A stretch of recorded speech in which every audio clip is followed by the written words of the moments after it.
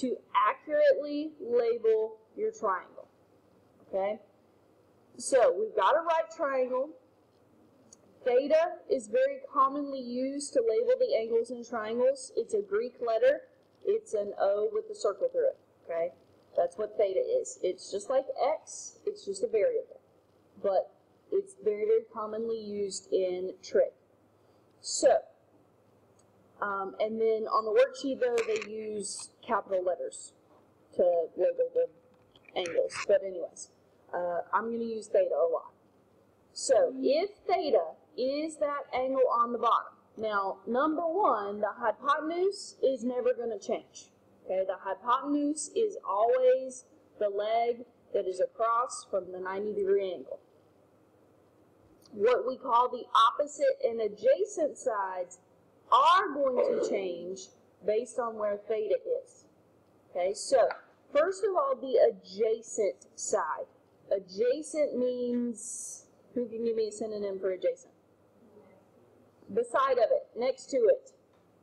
They share something, okay? So the adjacent side in this triangle would be the horizontal side, because this angle, and I think sometimes it helps to kind of draw that curve on the angle, this angle touches, or that adjacent side is part of what forms that angle. The hypotenuse and the adjacent form the angle.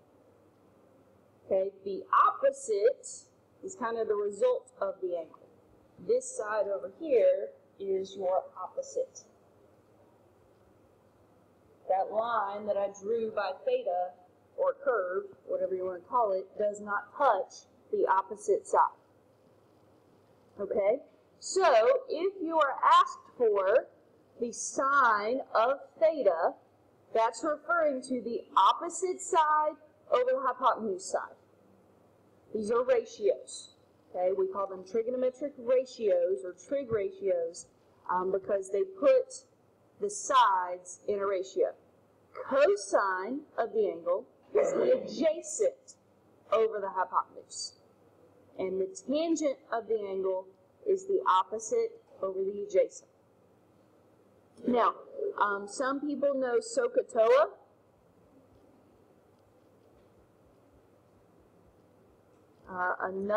And so that's sine is opposite over hypotenuse, cosine is adjacent over hypotenuse, tangent is opposite over adjacent. I learned, when I learned it, it was, oh heck, another hour of algebra. Okay, so you just remember that sine, cosine, and tangent, that's the order they go in, and then it's, oh heck, another hour of algebra. That's the way I learned it. Some people learn some old horse caught another horse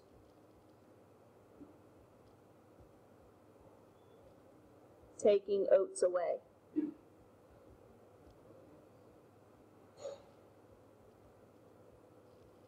Okay, there are all sorts of mnemonic devices out there to help you remember. Sine is the opposite over the hypotenuse, cosine is the adjacent over the hypotenuse, and tangent is the opposite over adjacent. Honestly, hopefully you'll use this enough that you'll just learn that that's what they are.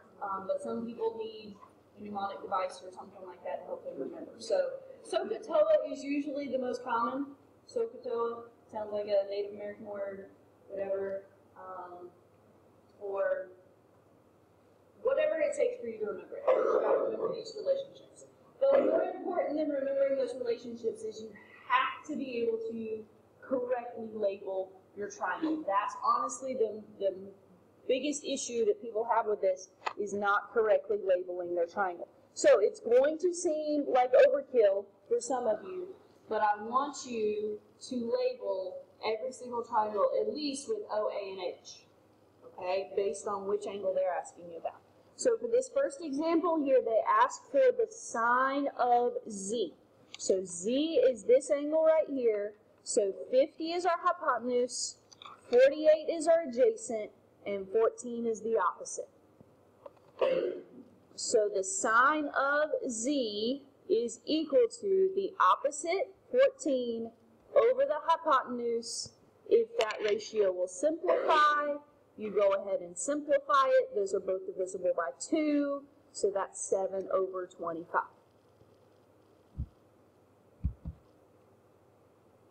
Okay. In the notes and on the worksheet, I tried to really mix it up and get triangles that are oriented in a bunch of different ways, just so you get used to labeling and identifying your sides. So on 22, the sine of C, this is C, so 40 is the hypotenuse. It doesn't matter what angle you're talking about, 40 is going to be the hypotenuse.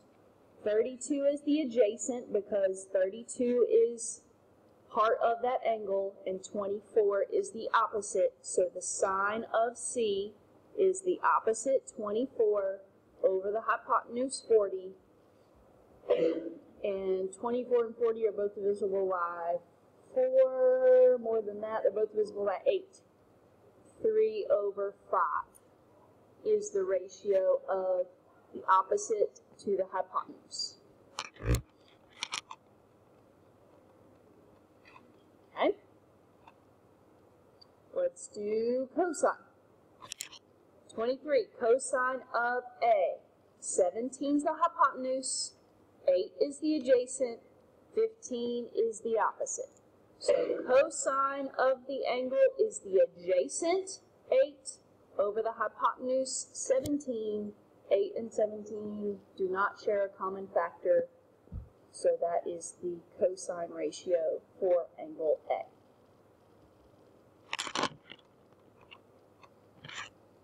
So get 24, cosine of X. 35 is the hypotenuse, 28 is the adjacent, 21 is the opposite. So cosine of X is the adjacent, 28, over the hypotenuse, 35. I don't think they share anything. They're not 2, not 3, not 4. Nope. I think that's as simple as that one will go. 7? Oh, duh, 7. Thank you. Divisible by 7. 4 over 5. Okay. I thought about something I wanted to say and then I forgot. Oh, they're never going to ask you to find the trig ratio of the right angle. Okay, they're never going to ask you the trig ratio of the right angle because you can't identify the opposite and the adjacent. If you're talking about the right angle, the hypotenuse is the opposite. So they will never ask you the trig ratio of the right angle. They will only ask you of the other two angles. Okay? Okay, let's do tangent, and then I've got lots of practice for you guys. Okay? And I know, this is what I was going to say. For tangent, we technically only need the opposite and the adjacent. Okay? I know that. But it can't hurt to be in the habit of labeling all your sides. Okay? It never hurts. So, angle C in this case, 37 is the hypotenuse, 12 is the adjacent, 35 is the opposite, so the tangent of this angle is the opposite over the adjacent.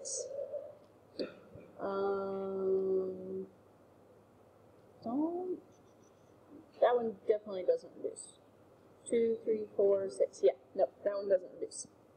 Alright, 26, tangent of X.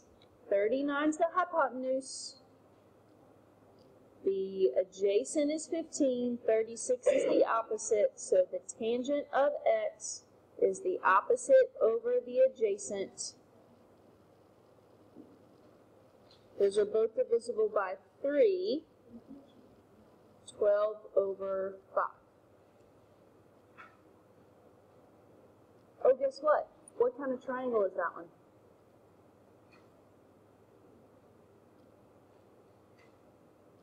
Look at what my ratio reduced to.